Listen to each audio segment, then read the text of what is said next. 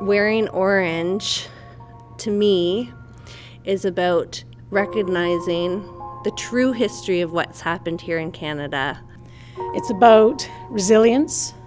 It's about rising up and reclaiming our culture.